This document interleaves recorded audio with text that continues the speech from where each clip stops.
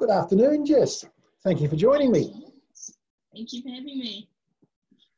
So I'm speaking in this interview with Jessica Harkness, who's in year 13 this year and is on one of our head students, who's the student representative on the Board of Trustees, or as we like to call them, the Kaitiaki now. And I've got a few questions I'd like to ask Jessica. So first of all, share with us who's in your bubble and how you found lockdown. So my bubble consists of my parents, my mum and dad, and me and my younger brother, Michael. And lockdown has been pretty good, actually. I thought it would be a little bit more difficult having all of us in such a small space, but we've handled it pretty well, I think.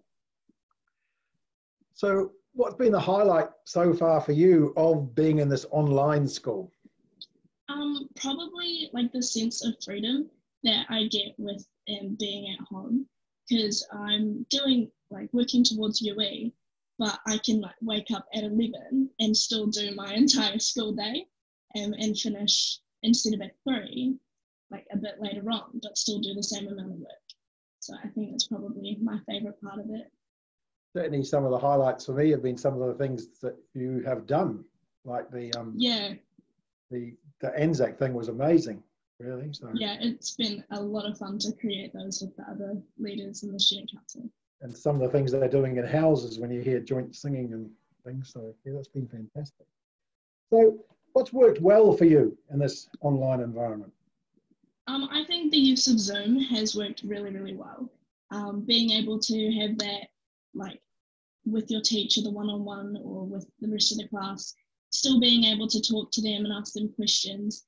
I've had a few classes using Zoom, and I think it's really, really helpful. Being able to talk to teachers while not being with them in a classroom setting. It's just quite surprising that, isn't it? Because before 5 weeks ago, I'd never used Zoom. I think I'd used, for things like this, I'd use Skype and Microsoft Teams, but now Zoom just seems the go-to, doesn't it? It seems to work really well. Yeah, it's been really good. And it's been quite cool and unique watching my teachers learning to use it while being on a call. It's quite nice watching them. So what's been the biggest challenge of doing this online? Probably the lack of one-on-one with teachers. And being able to Zoom is great, and I really think it's awesome, but it's just not the same as being in a classroom with a teacher. And there's certain little questions that you'd ask if you're in a classroom setting, but you feel aren't as big to ask across an email or something. So can you think of any ways we can support you better, given that some of the teachers you've got 100+ students, so it's pretty hard for them to zoom into all of them and do that one-on-one? Yeah, definitely. It took actually quite a lot of thinking, but I think maybe something to do with the credits. I know it's not really a school thing specifically, but maybe if you could add more credits or reduce them, it would make it a bit easier and less stressful for both teachers and students to be able to pass the year while we're in lockdown. And I know that something's going to come out from a Shepherd this week, I think, to all students and staff, because the NZQA are working on that, and no things have got to be different. So that's good news for that. Do you think this process of going through this is going to change education in the future?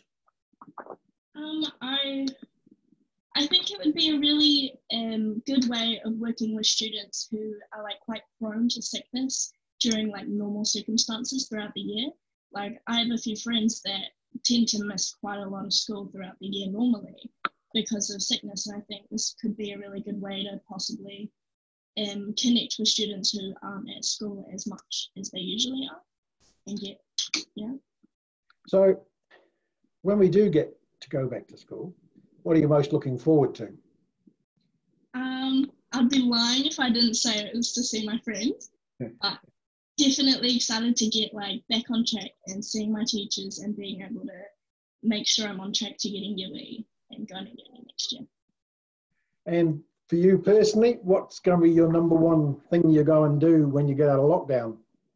Well, I'm going to go see my best friend, Bethany, because it was her birthday a few weeks ago. And I really want to be able to spend a day with her and make up for not being able to spend it properly. So have you still been working during the lockdown? Because you're essentially... Yes, so I work at McDonald's, so we just started up yesterday. And so I worked yesterday and I'm working today. So Fantastic. Well, thank you very much for joining me in this COVID interview. As you know, Jess, my challenge to you now is to choose somebody else that you can speak to in the interview. So it might be your friend, Bethany, you never know, but it's up to you. It could be a staff member, it could even be mum. So I'll let you choose that, but thanks for joining me today. Thank you. Thank you for having me.